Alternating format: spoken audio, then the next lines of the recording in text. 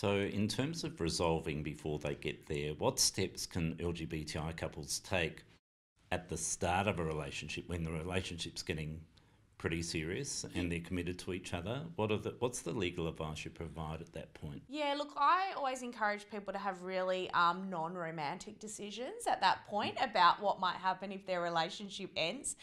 Look, in Australia, we do have what's called a binding financial agreement, which is effectively like an American-style prenup, I guess people would have heard of that. And what that can do is set out for people, in the event their relationship was to end, how they'd like their property to be divided. And what that does is then prevent them ever having to go to court or ever coming to see a lawyer at the end, because they know that it's there. Look, they're not simple agreements, they're complicated.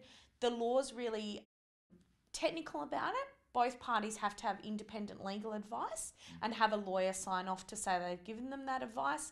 I actually think that's fabulous, because what it avoids is people's fear that someone's getting screwed over, for want of a better phrase, through that agreement. So everyone knows where they stand, and as lawyers, it's incumbent on us to give people advice about the impact of that agreement on their rights, because obviously they're contracting out of the ability to do anything at the end, and also the advantages and disadvantages of them entering into that agreement. But look, I think they're really good I think there's a few groups of people. Often people these days are getting into second, third relationships, or they might have been married before, and they've got assets they want to protect.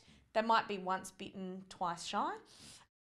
The other thing I see a lot is older people whose children are encouraging parents who are entering into relationships because they want their inheritance protected.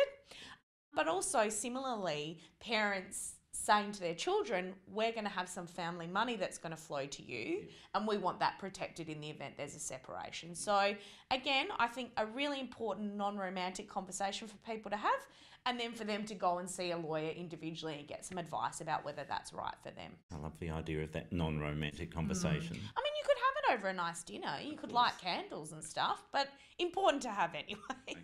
Alex, do couples get to actually view their car, the car they're going to use on their wedding day, before their wedding day? Definitely. This is something we really encourage when we're contacting clients, to come down, inspect the cars, to see what they look like, because sometimes in photos they may see them, and I guess seeing their faces when they do walk down here is quite exciting, because we're so used to seeing these cars, but seeing them get so excited for such a range is great. Another benefit is to sit in the cars. We want to make sure everyone's comfortable on the day. The cars are going to be big enough. We ask about the size of the bridal party. Are there any real tall people? Is everyone going to fit in these? And it's the one way to really find out, and to see the physical size of the cars. There are some that will come in with one car in mind.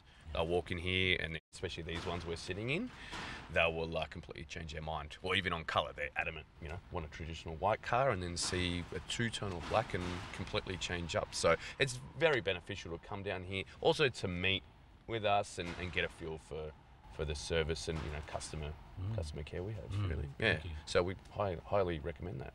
As a gay co-owner of historic Holyrood House, what are some of the tips that you would provide to LGBTI couples when looking for a wedding venue? I think the thing that we would say is most important is not to find a venue just because it looks right for you. You actually are going through the process of interviewing that venue. They're interviewing you as well, by the way, when you're talking about the day, the availability. You're looking for a place that is supportive.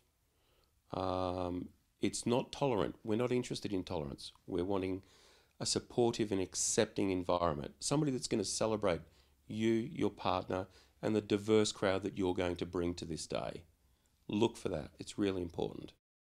Beck, for LGBTI people, one of the most distressing times of their life is when a partner dies, whether it be suddenly or, over a long period of time.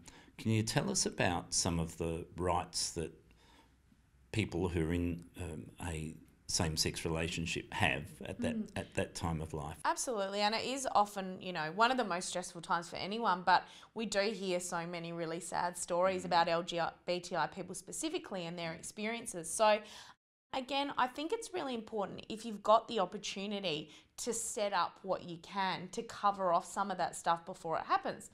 Obviously, that doesn't always work if there's a sudden death, but I think it's really important to understand that, there can be invalidation of wills with marriage or divorce, so that's really important. So I always say to people, whenever there's a big life event, go and check your will. So if you get married, if you get divorced, if you have a child, all those sorts of things, go and see a lawyer about your will and get some legal advice about it, because there's some things you can do yourself, but you just don't want to leave things to chance. So I think that's really important.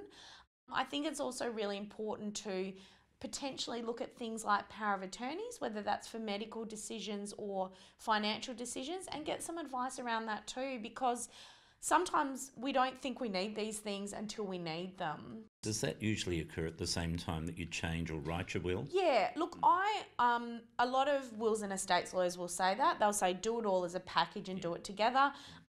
We, as a matter of course, tell all our clients to go and check on those sorts of things because, as I say, I just think life events are really good triggers to do a bit of hygiene on those things, and things like binding superannuation nominations. Not a lot of people, I think, know who they've nominated, or they might have done it eons ago before they were in a relationship. So just really good to check and make sure all those ducks are in a row before they need to be.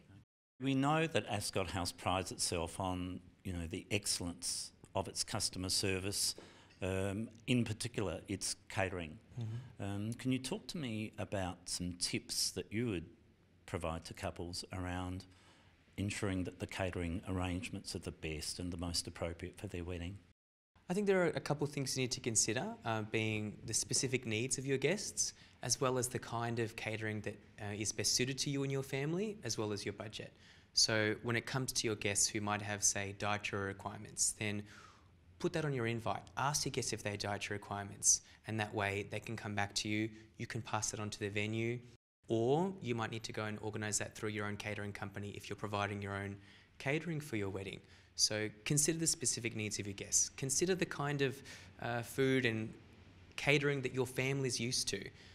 Would it be, say, more suited to a cocktail grazing style wedding where people can mingle, move around the room?